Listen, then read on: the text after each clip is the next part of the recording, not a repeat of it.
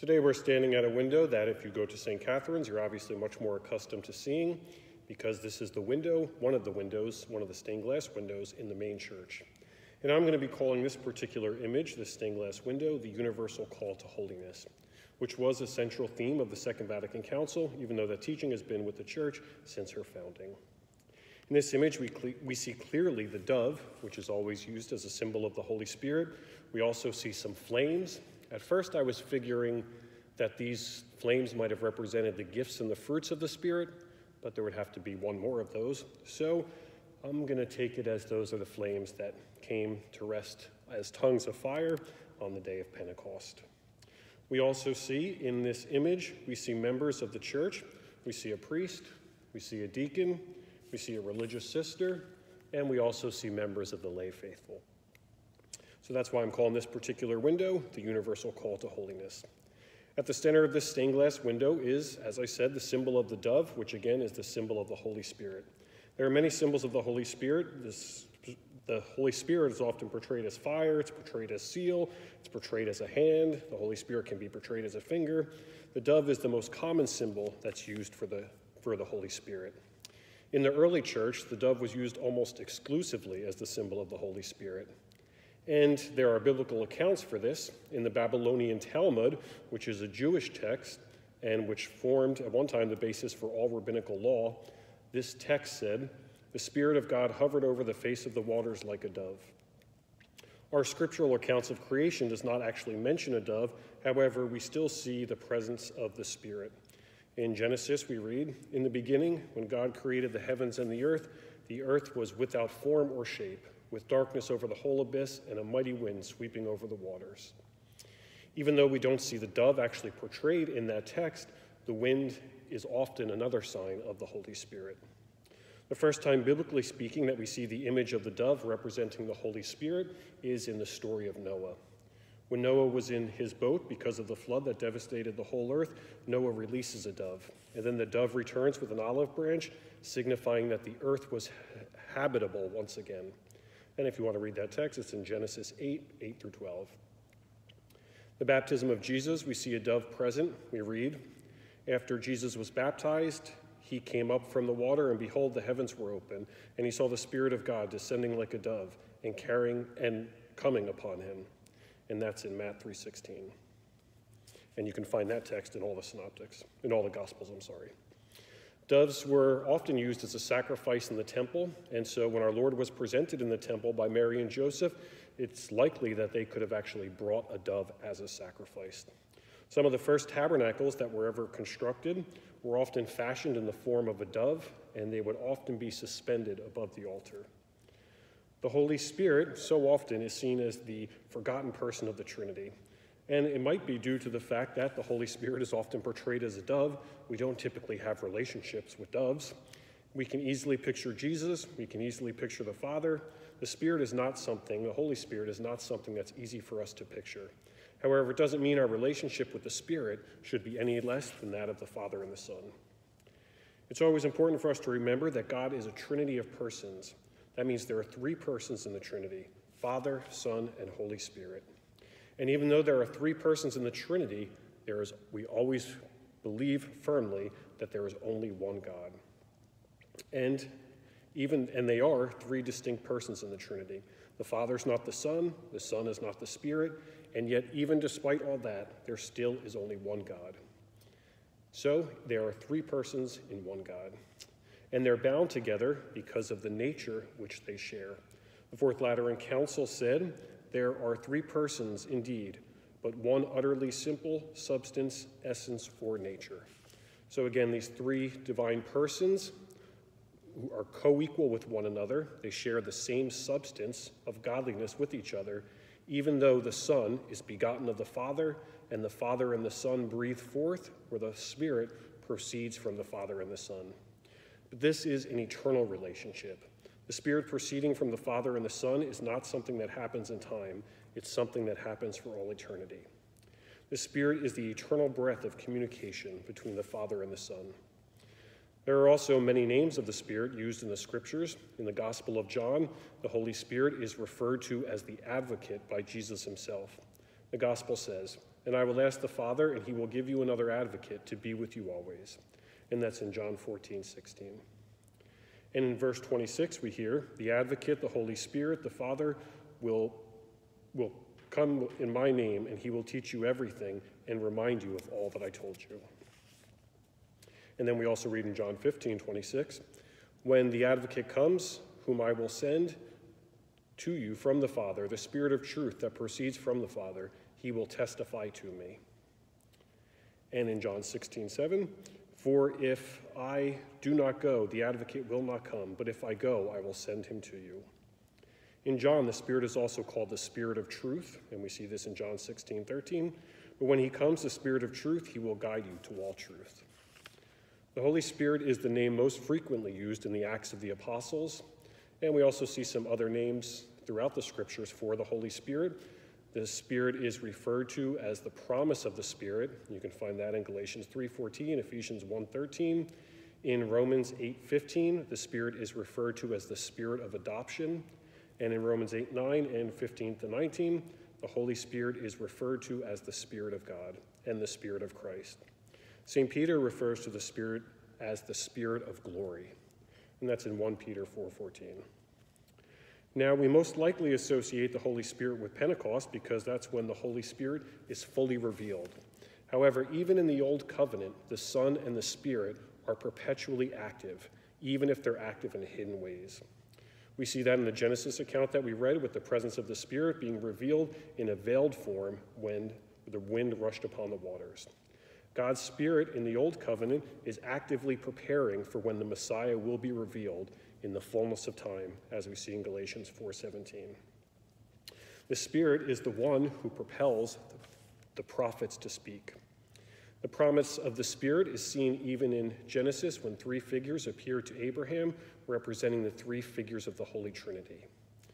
As we get to the New Covenant, we actively see the presence of the Spirit at the Annunciation of Mary, when Mary asks how she will conceive without having relations, and the angel says to her, the Holy Spirit will come upon you, and the power of the Most High will overshadow you. And that's in Luke 1:35. And Mary, from that point on, becomes a temple of the Holy Spirit, and she becomes a tabernacle of the Most High God. When Jesus is in the temple, he quotes from Isaiah saying, the Spirit of the Lord is upon me, because he has anointed me to bring glad tidings to the poor, and he has sent me to proclaim liberty to captives and recovery of sight to the blind, and to let the oppressed go free. And that's in Luke 1:18. And as we already read about how our Lord, when he was approaching his promise that he would send the Spirit, he would send the advocate to be with us always. On the day of Pentecost, which happens when the 7 weeks of Easter had come to an end, the outpouring of the Spirit is given and communicated as a divine person.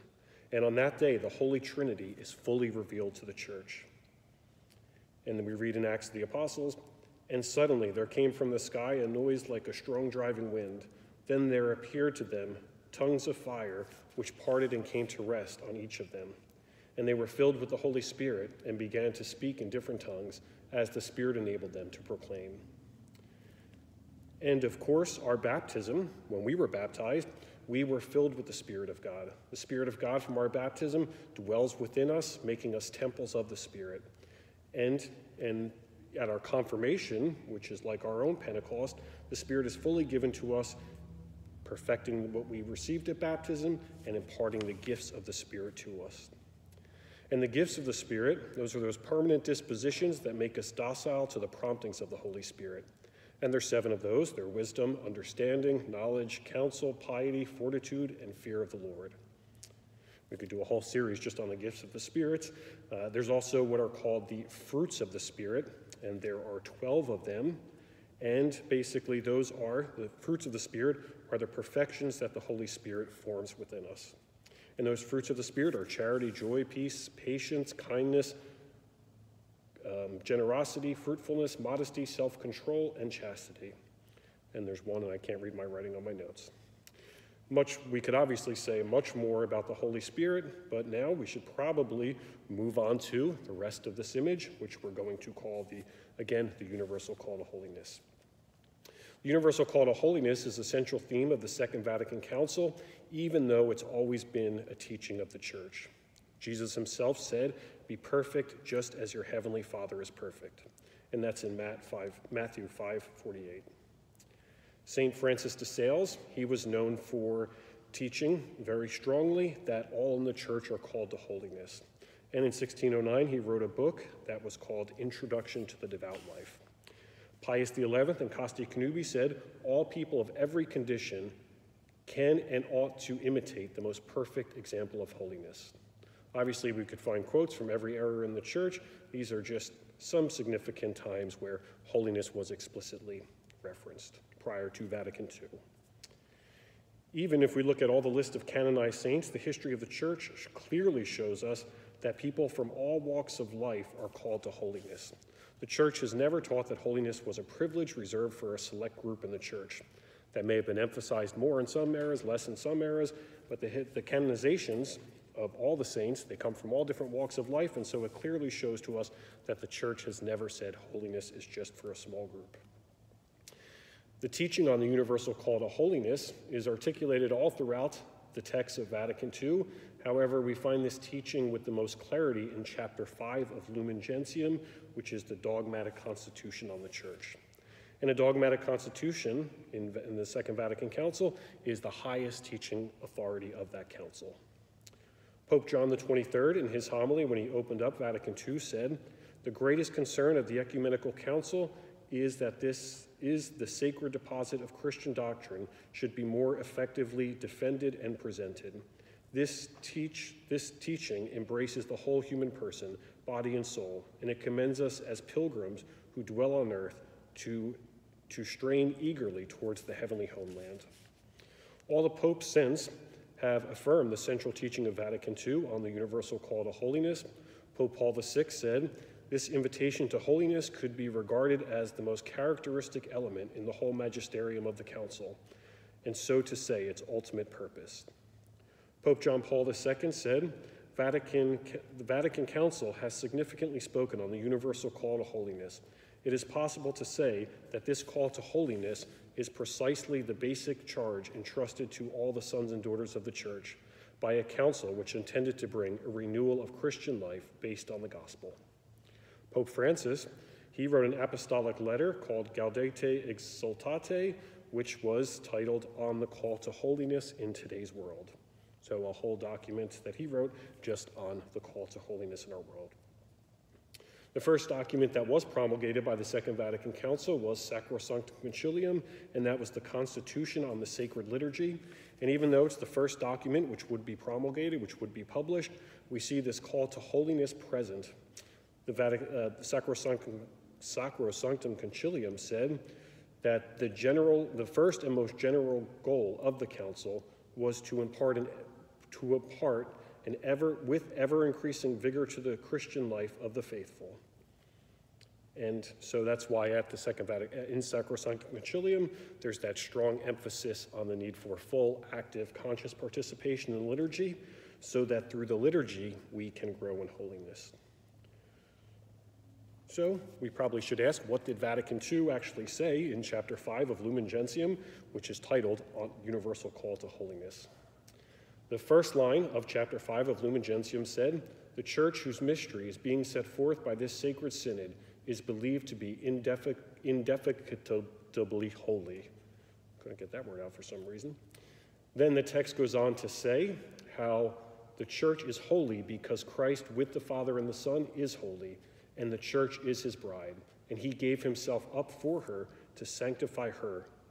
And we read that, and they were quoting from Ephesians 5:25-26. And the council goes on to say, he joined himself to her and endowed her with the gifts of the Spirit for the glory of God. The council explicitly says that all in the church are called to holiness, and quotes 1 Thessalonians 4:3, "This is the will of God, your sanctification." The council goes on to say how holiness is expressed in many ways, but also individually, each in his own state of life. And the council says that Jesus sent the Holy Spirit so that we may interiorly grow with God with our whole heart, soul, mind, and strength.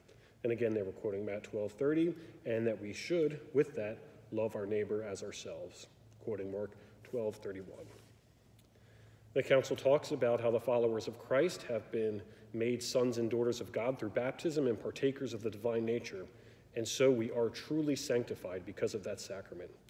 Despite that, we still offend in many ways, and so we have to constantly pray for God's mercy and pray every day to forgive us our debts, as we read in Matt 6:12.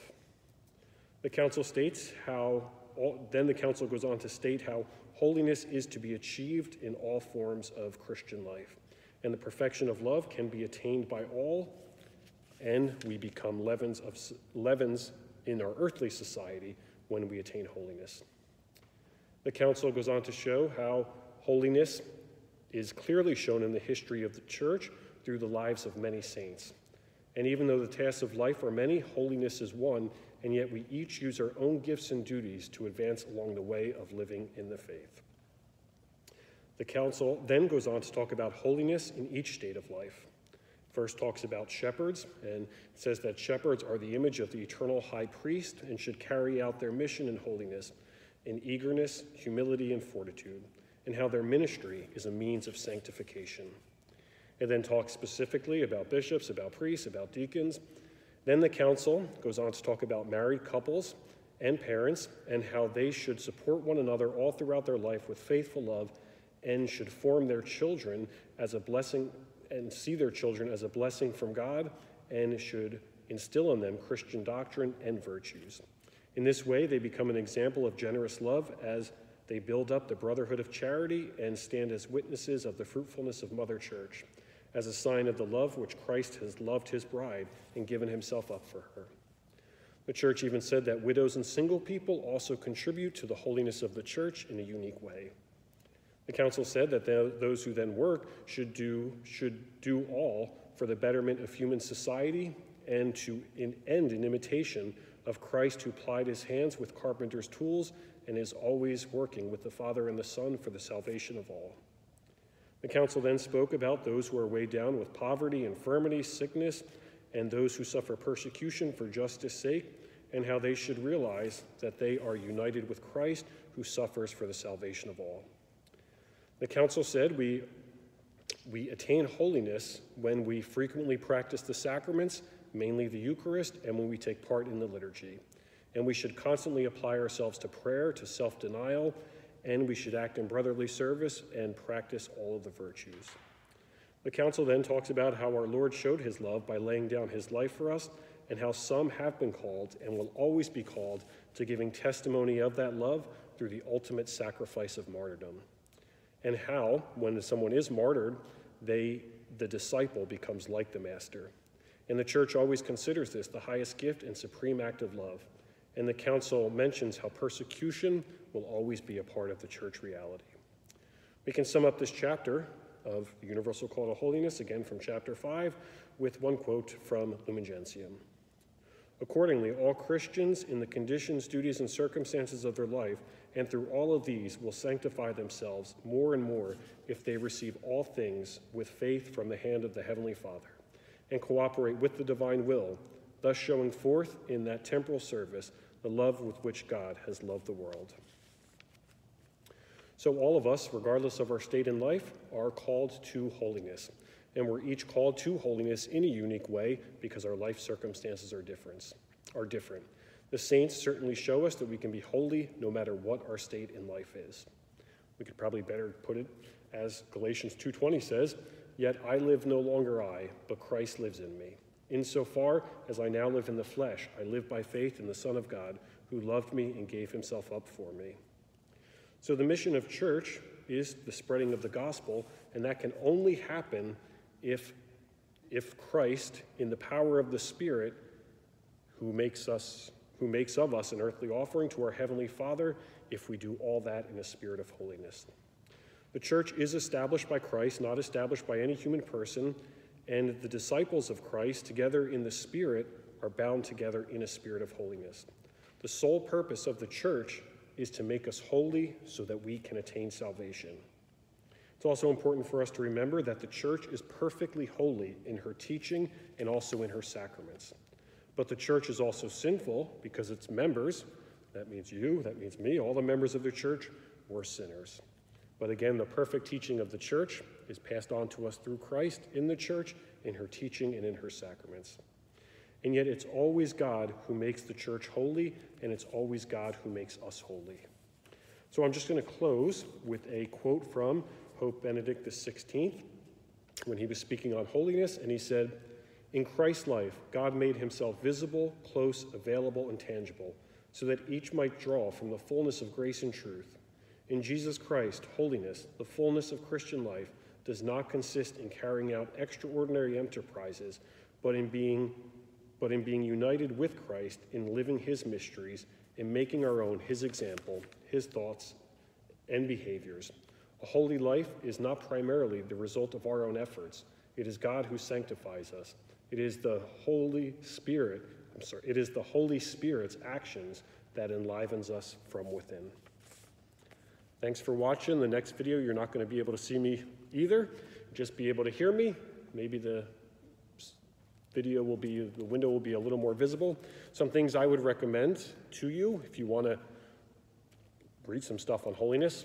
One book, Introduction to the Devout Life, that I mentioned by St. Francis de Sales, that's an excellent book. I'm very surprised we actually don't have that in St. Catherine's library. When the parish is open again, by the way, the parish library is an excellent library. There's some really great books in there. And we just cleaned it during this pandemic time. So it's all cleaned and it's ready for parishioners to be more active and start reading some of those books. So when you're at the parish, again, maybe consider after Masses, if you want to do some spiritual reading, you can certainly stop in there and pick up a book. And I would also recommend, obviously, from the Vatican Council, Lumen Gentium. You can read the whole document. You can get it for free. You can order all the documents of Vatican II online at Amazon. The text we have of the documents of Vatican II is by Pauline Press. And again, or you could just read chapter 5 of Lumen Gentium on the universal call to holiness. And finally, I would just recommend also that apostolic exhortation by Pope Francis, which you can also get for free online. Thanks for watching. We'll see you soon, St. Catherine's.